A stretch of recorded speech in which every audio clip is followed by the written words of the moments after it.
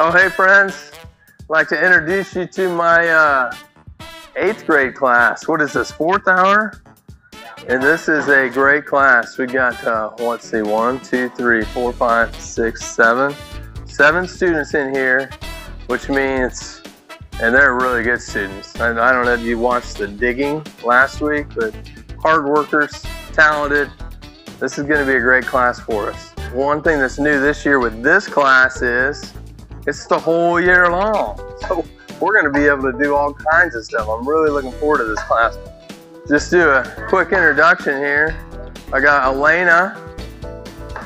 Now these two are hard to remember, but this is the way I remember them. Samuel Jackson. Samuel Jackson, like Samuel L. Jackson from Pulp Fiction. Remember that movie? Yeah. It's a good movie, but it's not a good movie. I got my good friend Colton over here. Colton has his YouTube channel. What's the name of that thing? Quick Draw Gaming. Don't forget to like and subscribe to that. I have one too. You have one? Yeah. What's yours? I don't want to say it though. Okay, you don't have to say it. Okay, I got my good friend Quentin here. I got Creston. Hayden. So this is my 8th grade class and we're excited about it. Hey friends, maybe I'll just take a minute and tell you what we're doing here. This is my good friend Boyd's dresser. This is his plan. So there's a lot going on here. And then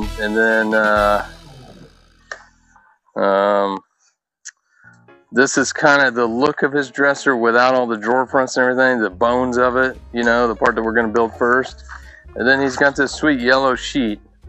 And we've kind of laid out all the pieces of the project on this yellow sheet, and so he's going to pick a section, probably the first section, and start on that. His first section is his sides, so they're a raised panel side. Let's see if I can give you a shot of that here. So he's basically going to have a frame. Now his frame actually is going to go all the way down to the bottom of his base, so that way that whole heavy thing is supported, not by the base, but by this all the way down.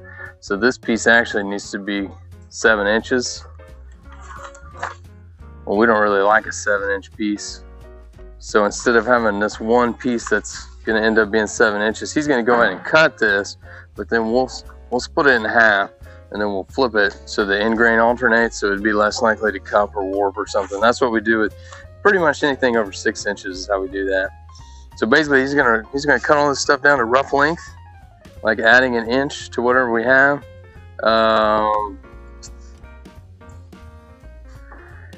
He'll probably just rip it.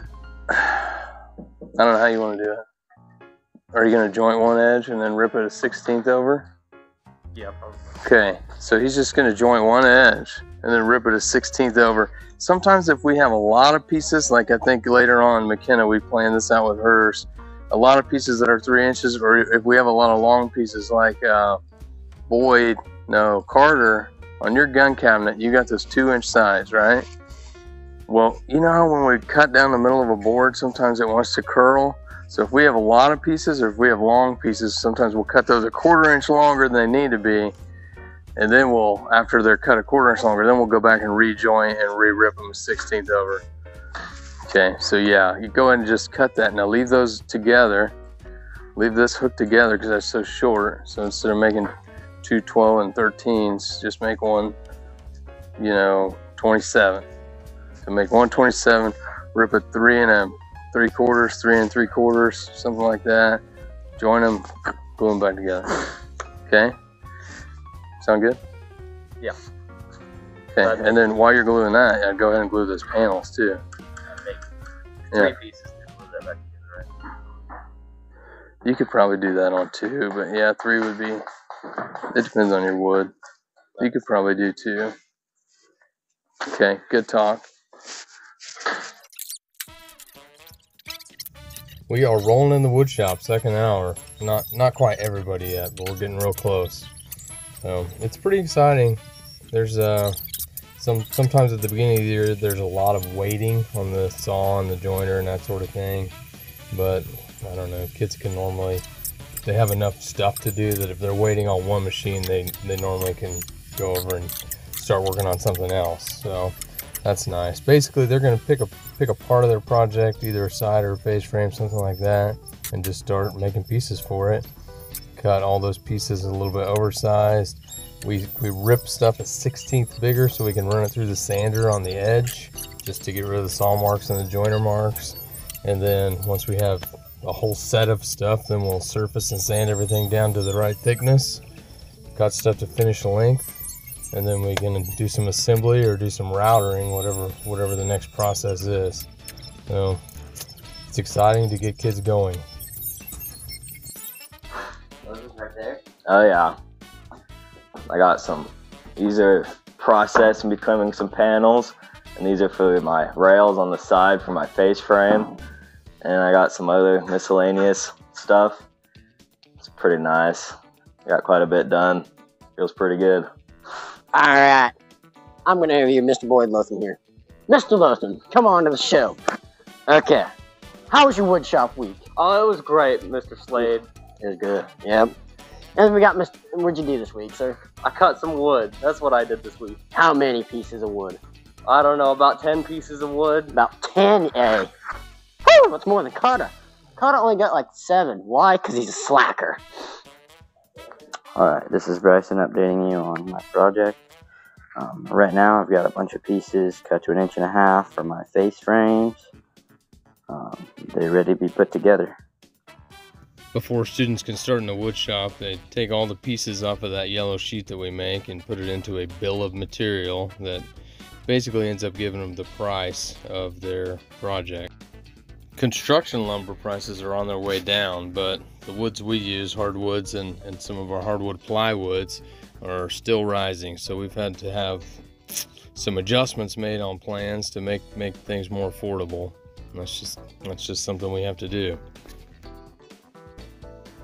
I got my 8th graders in the shop a little bit this week, just running through machines, going through safety. They've got to pass the test, but they also have to, show that they can operate it safely before they can actually work independently in the shop.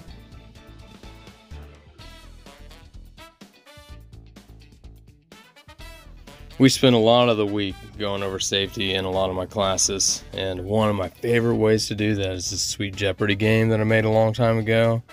And it gets kind of competitive sometimes. I feel like the kids kind of like it though. See, that's you down here. You guys are on the board. Back to you, Brett. 1 hundo. Protective plastic eye covers worn whenever the slightest dangers to the eyes exist. Is that a question? Well, it's Jeopardy style, so I give you the answer and then you ask the question. Then you say, you gotta ask the question. That makes no sense. You thought that we could wear it every deal. What? Protective plastic eye covers worn whenever the slightest danger to the... What is Or you could say, what are safety glasses? Either one. That's fine. Yeah. Does that make sense now? What are safety glasses? Is that close enough? Yeah, you got it. What are safety glasses? Eye protection. Hand tools. Here's a bonus question. When I talked about that safety rule on our most recent video over general safety, what was I building when I talked about that safety rule? The Golden Spatula Award! See, I had this teacher, my 5th grade teacher, Mr. Light, who's also our football coach, and he was our assistant football coach. He used to tell us all these great stories, And I was visiting with him one time on the bus on our way to a football game, and he was talking about he worked at Wendy's when he was in college and how good he was. he told me that he won the Golden Spatula Award, which I thought was the funniest thing ever. So then years later, I'm a senior, and us seniors decided for some crazy reason that we wanted to recognize him at our awards night. So we built him a Golden Spatula Award. It was like a trophy with a spatula made of gold. But I was working on that little bass piece, and that's when I had my accident with the joiner. Good old Mr. Light. Yeah, I just had to make a new piece. Okay, let's see here. Who got that right? That was your question? Hand tools, that was number 2, 200? Yeah, take a guess. 2 inches. You can safely got a 2-inch board on the joiner. The shortest board you can run on the joiner is 2 inches. How big do you think the trophy I was making was? A trophy for ants? Yeah.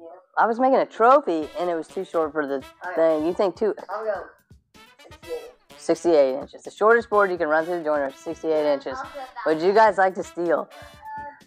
I feel like I'm gonna get was it top tail? 10 inches? 10 inches. That's correct. Yes! I thought 68 inches was your second guess. Do this so you have both hands to operate a tool. For $300 on the line, do you have an answer?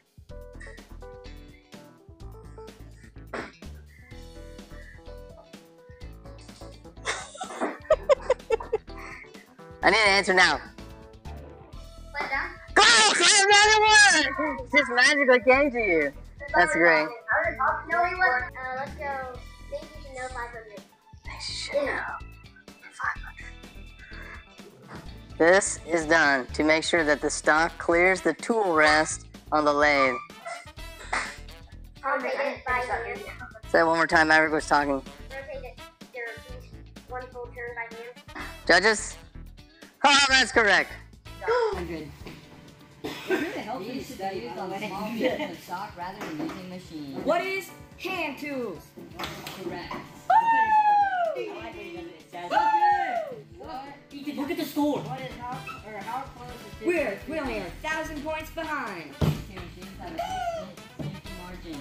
Come here, Frank. McKenna, you gotta go around that team now. Yeah. It's your second year. They're getting whipped. Go over there. Let's see, whose turn is it? That was your question? So now it's your question. What's the second row thing? It says, how close is too close? 500. Oh, this is a tough one. 3 machines that have a 4-inch safety margin. You can go talk to your new team if you want. Okay, don't fret. Alright, you guys, 3 things never done on the router table. Number 1. Go ahead. I don't think it is. I got it. Never looked at the router off. Wrong. I mean, yeah, you're not supposed to do that. We're talking about the router table. Why would you lift up the router table? Okay, wrong. Let's go some more here. Alright, the bit's spinning this way. Okay. Okay, there's one.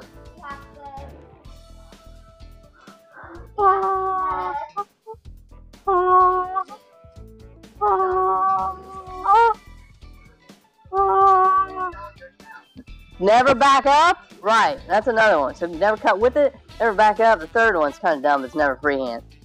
Okay? Okay, well, I disagree. Okay, how much is too much? The most that can be taken off in one pass on the white belt sander with fine grit and with coarse grit. It's a tough one. Oh, 0.05. What's that? I don't know. We've just always been told that it's 0.05. You just sound like thingy. Isn't it 8? Alright, first of all, you're wrong. Would you guys like to steal? No, I don't know how much to buy it. Like, in a 5, no idea. No idea. So that was. We always did it by 0.5. 0.5 is a half an inch. You think you can take a half an inch off on the sander? It's like 0.00. Okay. You guys don't want to steal? Alright, let's just do some mathematics here. Let's talk about coarse grit first. Coarse grit, so heavy grit. You can take the most off with heavy grit. Okay? 0.1, that would be about 1/8 of an inch, right? You guys know that? 0.1, what's 1/8 of an inch? 0.125. So 0.1 would be about the size of the thickness of this marker. Okay? That's a lot. We can't even take that much off with the surfacer, so it's not 0.1. How about 0.01? Well, just to put this into perspective, what is 1/16 of an inch? 1/16 of an inch is, you know, it's like this, and 1/16 of an inch is 0.0625. 0.0625, that's 1/16. So this, look, this is 1/6 of that. So basically, you'd have to run your board through 6 times in order to take off 1/16. That's our answer, my friend. Because if we did this, 0.001, we'd have to run our board through 60 times. 60 times to take off a 16. That's excessive, okay? This is our answer for coarse grit, right there. All right, now we're talking fine grit. So now we've got something that's a little smoother. It's not as aggressive. It can't take as much off of, okay? And we know it's gonna start with a 5. 0.5, how much is that? Half an inch. So do you think you can take a half an inch off? Okay, how about this? 0.05, what's that pretty close to?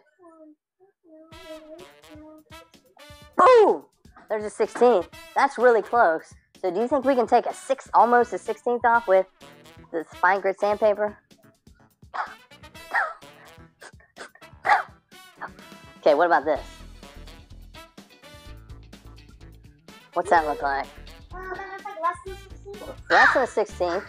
This is also half as much as that. So if you took that and you divide it by 2, you'd end up with this. Okay? So we can take about half as much off. So to sum all this up, you gotta when you start throwing out decimals and hundredths and thousandths, like, they just don't make any sense until you put them in perspective with something you know. Like, I don't know how to tell you, but anyway, that's it. That's for fine grit. That's for coarse grit. Great discussion, guys. Great. But I want you gotta be aware of it, because if you start doing something dumb like this, subtracting 0.5, that's a huge mistake. That's a machine ruining mistake. Even if you do this, you just took 1/8 of an inch off. Now I will throw this out there. On the surfacer, we normally do take off 0.05. What's the most we can take? What's the most we can take off with the surfacer? Surfacer. No. You got this right, McKenna. What's the most we can take off with the surfacer? Yeah.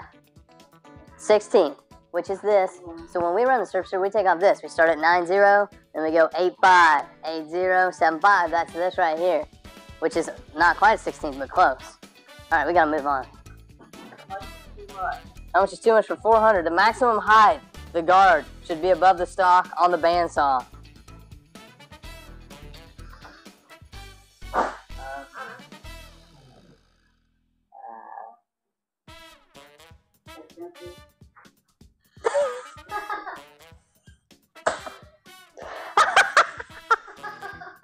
Okay, so here's our dangerous blade on the bandsaw, okay?